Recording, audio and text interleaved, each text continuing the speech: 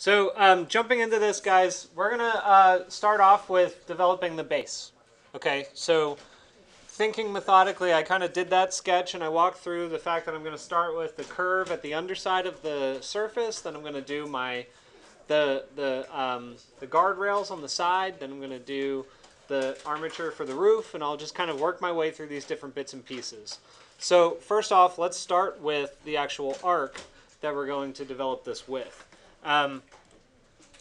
So in Grasshopper, you can start in one of these, like the front or right side views, but I'm going to quickly skew that so that it's not along the X or Y or Z plane specifically. So you can just start here, and I think what I'm going to do is whoa, Photoshop, what? I didn't do that. Anyway, so I think I'm actually going to build it with points in case I want to change it to a point-based thing later. So I'm just going to drop a point in space somewhere. And the reason I'm dropping it in space somewhere is so that you don't get fixated on the world coordinate plane or the world origin. Okay, so I'm doing that very consciously, because when you're developing these kinds of models, you're going to have a site file, and your site file is not going to put your building at exactly the 0, 0 point. So from there, I'm going to copy this. So I'll just hit Alt, and I'll probably extend it. Let's start with something like 50 feet. Yep. And then I'll grab that left side point again, and I'm going to, well, yeah, let's just do the 2 anchor points. Let's start from there. Yeah, no, sorry. Yeah, I think we're going to do it based off of points rather than the curve. But you can simulate the curve a number of different ways. But anyway, those are going to be my... I keep changing my mind. I want to do 3 points. Sorry. So use Alt and make another one that's exactly in the middle, 25 feet over. And then I'm going to grab this point, and I'm just going to move it up 5 feet. So it's a pretty low curve.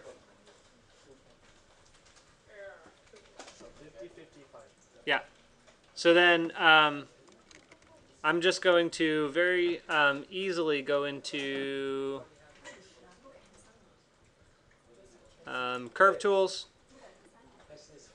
I don't use these curve tools very frequently. Let's do arc.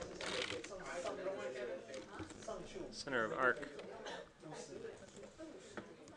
Let's do, oh, there it is. Let's do a 3-point arc. That's this one right here. And then you can just go from point to point. Whoops, I keep doing that backwards. Go from end point to end point, and then select your center point like that. Yes? How high did you raise it up? 5 feet. But if it counts for anything, the height really isn't all that critical, because we're going to be able to bend it and stuff later.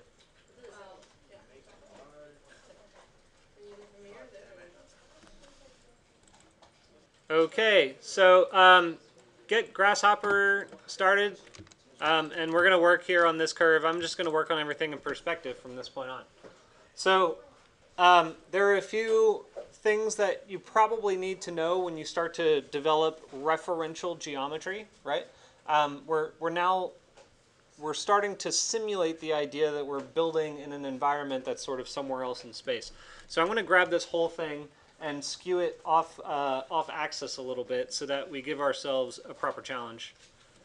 Right? So your curve should not be aligned with this axis at all. Okay, it should be off axis. That's very, very important. So after that, I can just reference in the curve and then start to work from that. So I'm going to go to Grasshopper, reference in curve, say set 1 curve, and place it here.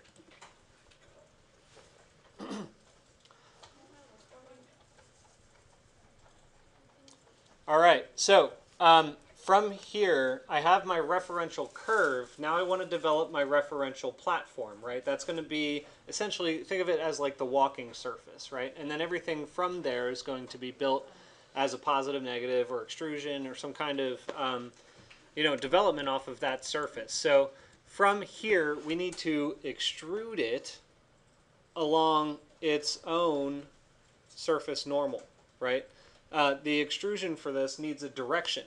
And in order for us to develop that direction, what I'm going to do is take the curve like like this, and I'm going to pretend that it's a surface, and then I'm going to find the center point and then extrude it along the surface normal. Does that make sense? So that's why I had you skew it, is because that's actually kind of a challenge to find that. But remember that if you're going to work with a surface normal, the tools you're going to need are all under the surface analysis menu. Do you guys remember which ones those are?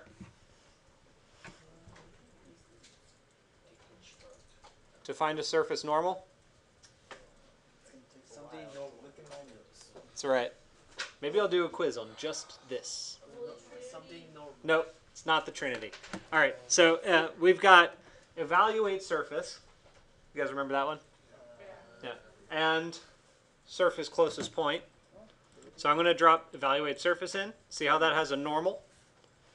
But that's going to ask for the UV points on the surface. That's this one, surface closest point. And then we also need to give it a point to reference. So we're going to find the centroid of that imaginary surface, right? So that's going to be here. But the trouble is, you know, before we even get to all this, I don't have a surface to reference or to find a centroid for. So I need to create a surface. So how do you think we could create a surface off of this? What would you do if you were modeling it in Rhino? Draw a line connecting it with a clear surface. Right.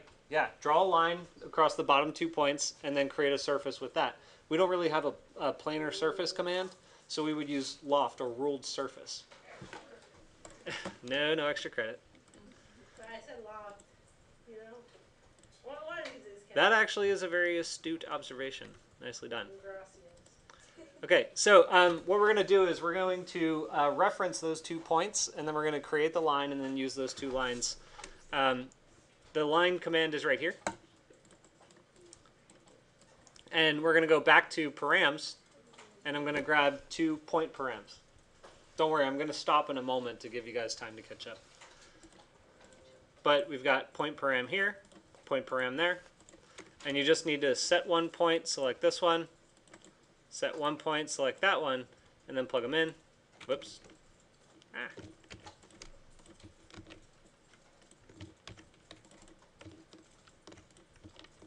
Why does it keep that one active? This one won't let me undo. That's weird.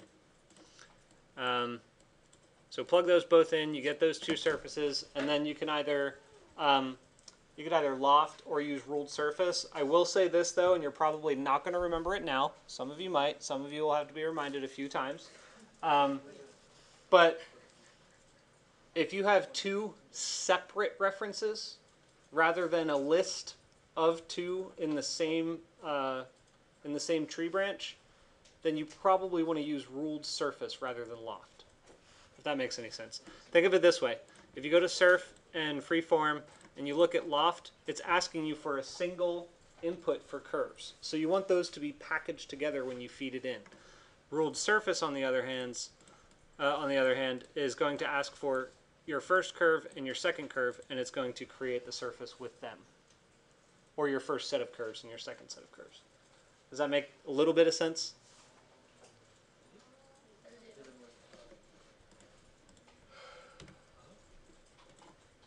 Well, that's all right. Wait, what? Why is it doing that? All right, I might need to save and close this down and reopen it, because I'm getting command locked for some reason. Yes? All right, so anyway, guys, I want you to get to this point. You don't need loft. I can't even delete it. I need to save the file. Hang on.